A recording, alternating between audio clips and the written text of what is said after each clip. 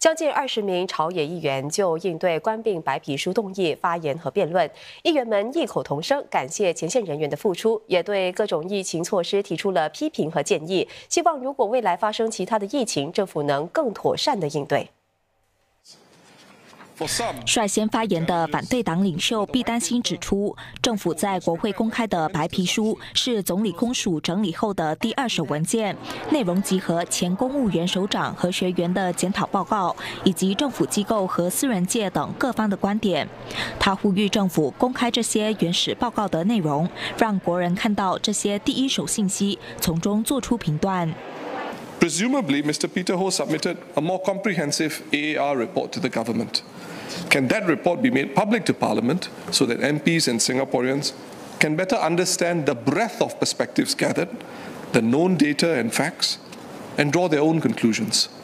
If there is confidential information within the AAR report that could harm national security if revealed, that could be redacted from the report.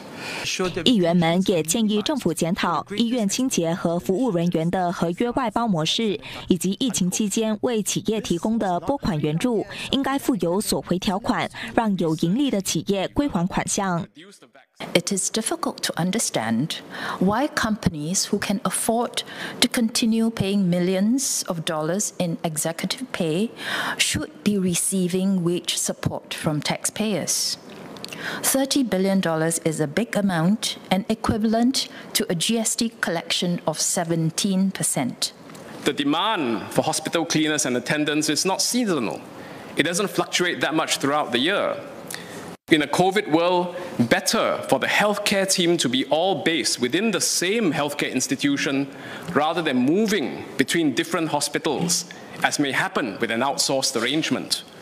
也有议员提出，政府和国人应该从这次冠病防疫经历中汲取一些宝贵经验，包括将口罩列为关键物资，确保我国具备一定的口罩生产能力，以及在检讨我国的战略储备之际，考虑向国人公开相关信息，这有助动荡时期稳定民心。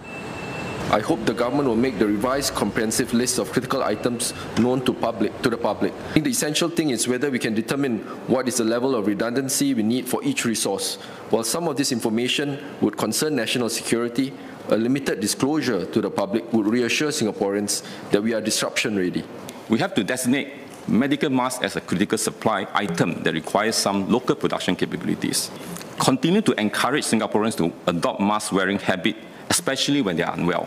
This will not only create some local demand for masks, but also help reduce the spread of other airborne diseases such as flu, cold, cough, and other influenza.